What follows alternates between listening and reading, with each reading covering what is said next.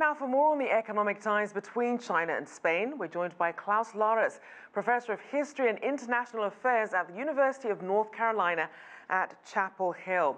So let's start with President Xi's address. What did it indicate about the potential for stronger China-Spain ties?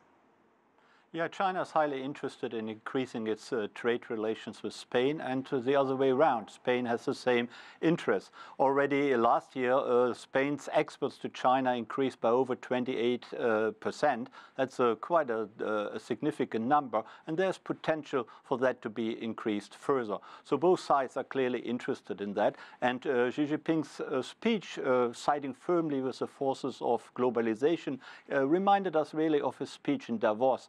So he's taking on protectionism, and of course the whole visit needs to be seen in the context of the trade conflict, the trade war with the United States. So given that backdrop then, talk about Spain's trade relationship with China over the years and where it could now be heading. Well, traditionally, China delivered agricultural products to Spain, and tourism was very strong. But increasingly in the last few years, China has also expressed interest in Spanish engineering firms and other high-tech companies. And I think that is a trend of the future, that these traditional industries still play a role, like agriculture, of course, but that really China is focusing on high-tech industries in all of Europe, including in Spain. That is where really Spain is of interest to China. And the other way around, agricultural products are very important for Spain, and the famous jamón, the famous Spanish ham, will now export it in large numbers to China. That is regarded as a luxury product in China, less so in Spain, but that is, that is a significant development. And there is always that focus on trade, but what about the importance of things like cultural exchanges and tourism as a way to build ties?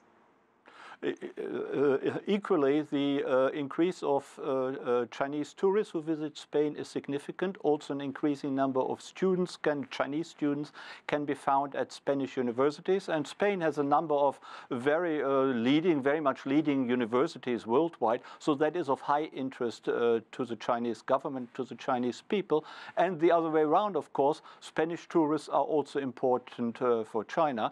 And I think it is really, the whole visit has to be incorporated in that battle between globalism and protectionism. And I think the visit really signifies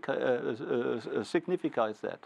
And in that same vein, we know that China's Belt and Road Initiative is a high priority. How do you see Spain's involvement in that initiative impacting both economies?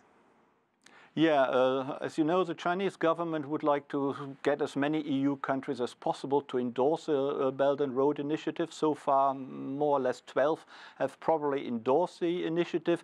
Spain is not among these countries, and Spain has, the government has said that it will not, during Xi Jinping's visit, that it will not endorse the Belt and Road Initiative. However, it has proposed an alternative, that is joint Chinese-Spanish projects in third countries such as in Africa or in Latin America. So it doesn't want to accept that overall umbrella of the Belt and Road Initiative, but it is quite prepared to cooperate with China on a project basis, on a bilateral basis. And I think that is positive for both sides if real progress can be made. But regarding the Belt and Road Initiative, I do not think that the Spanish government will move here. And of course, it is committed to its EU partners here. The EU as such, as well as leading countries such as Germany and France and the UK, are very skeptical of the Belt and Road Initiative. And I think the Spanish are really siding with the EU and the leading countries in the EU on this question. Now, Spain may get involved perhaps in some investments. We also know that the ports will also play a big role in this trade relationship. How do you see that working out, not just in the China-Spain relationship, but China's broader relationship with the EU?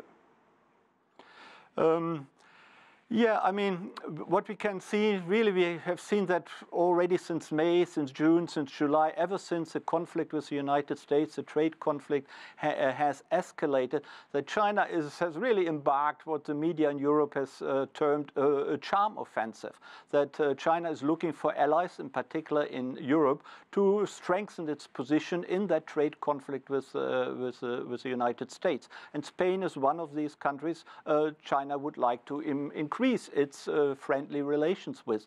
And that is, you know, in a way, no surprise. If you have a conflict with a large partner, a large country such as the United States, you need allies. But the Europeans are put in a very difficult position. They are, of course, traditionally loyal allies of the United States, but they also have very friendly, constructive, large economic relations and also political and cultural relations with China. So for Spain, like for many other EU countries, it is really a balancing act. They do not want to antagonize the United States. They do not want to antagonize China. But regarding the trade conflict, intellectual property rights, market access, and all these demands, the EU and most EU countries are siding with the United States. And I think it is an uphill battle for China to convince countries such as Spain or other EU countries to move closer to China in these questions. I cannot see that that will happen. Well, thank you so much for your insights. Professor Klaus Larres there from the University of North Carolina at Chapel Hill. You're welcome.